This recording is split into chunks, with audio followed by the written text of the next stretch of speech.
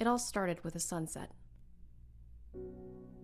Back in preschool, we were given a small art project. All we had to do was paint a simple picture. A tree sitting under the sun with a blue sky. Easy, right?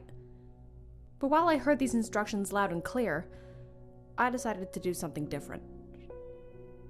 I turned it orange, with shades of pink, purple, and yellow. My classmates loved it, but my teacher, well, she definitely didn't like it. She scolded me for not paying attention, and when she sent me home later that day, she made me take the painting home too, but attached to it was a note from my parents explaining my disobedience. My mother was the first to see this note. "Honey, why isn't the sky blue?" "It's a sunset, Mommy!" My mother was moved by this, awed by my artistic ability at such a young age. However, this was only one example of the thing that was really happening to me at the time. As a young child, I had trouble with a few things. Sometimes I distanced myself, not playing with the other kids, struggling with paying attention in class, not wanting to make eye contact with other people, mimicking what other people said before me. Concerned, my mother took me to this one doctor, Dr. M. He diagnosed me with PDD-NOS, aka Pervasive Developmental Disorder Not Otherwise Specified. Your daughter has PDD-NOS. PDD? What does that even mean?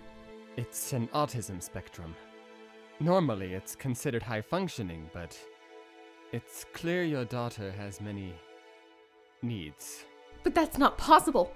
She's so sweet and creative, and she's smart. I believe you, but given her teacher's report and given her behaviors, I'm afraid she might not be able to live a normal life. And if she has any siblings, I'm afraid they may be in a similar situation in the future. I'm sorry. That was the day my sunset turned dark. All the colors were washed away with fear and doubt. My sun sank. Day turned into night. No, not night. It turned into a void. Look at me when I'm talking to you. A dark place where scary monsters lived. Monsters whose voices filled my head and my heart with doubt, insecurity, anger, and grief. Until you do any damn thing, I quit.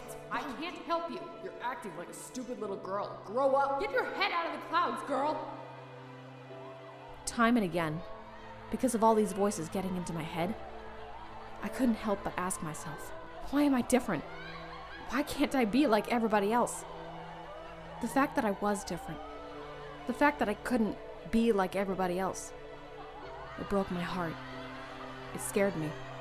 It made me feel uncertain about myself. And so I continued to wander in the void, trying to find myself, to shut out those horrible voices.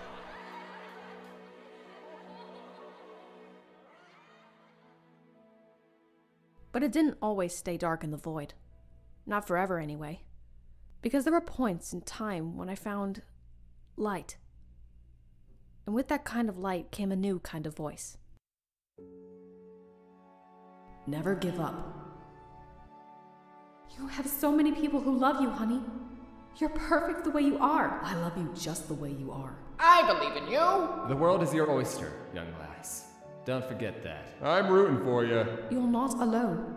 You'll never be alone. God made you this way, and He loves you just the way you are, disability and all. Your disability is not a disability. It's an ability.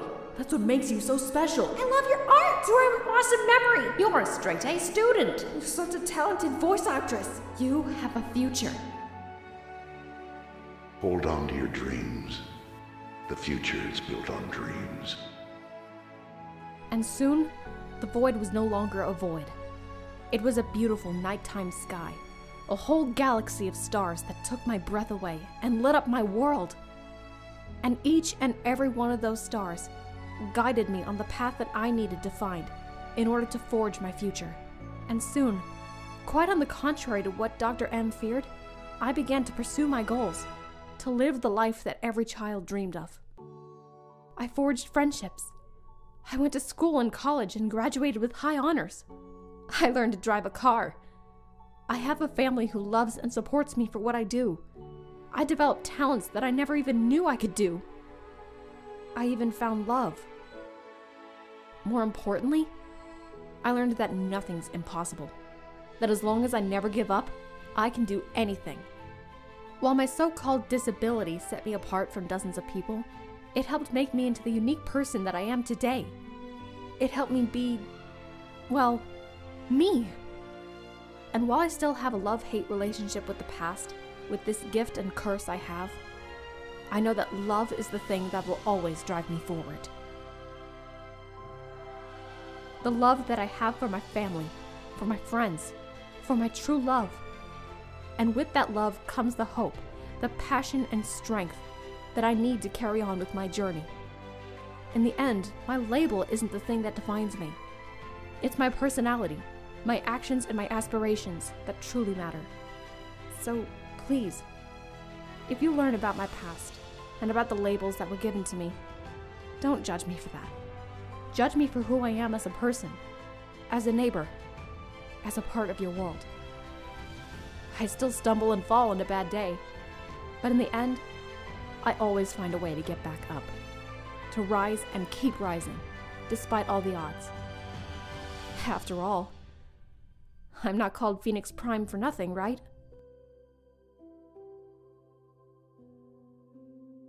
Because I'll always rise, like the sun on a brand new day.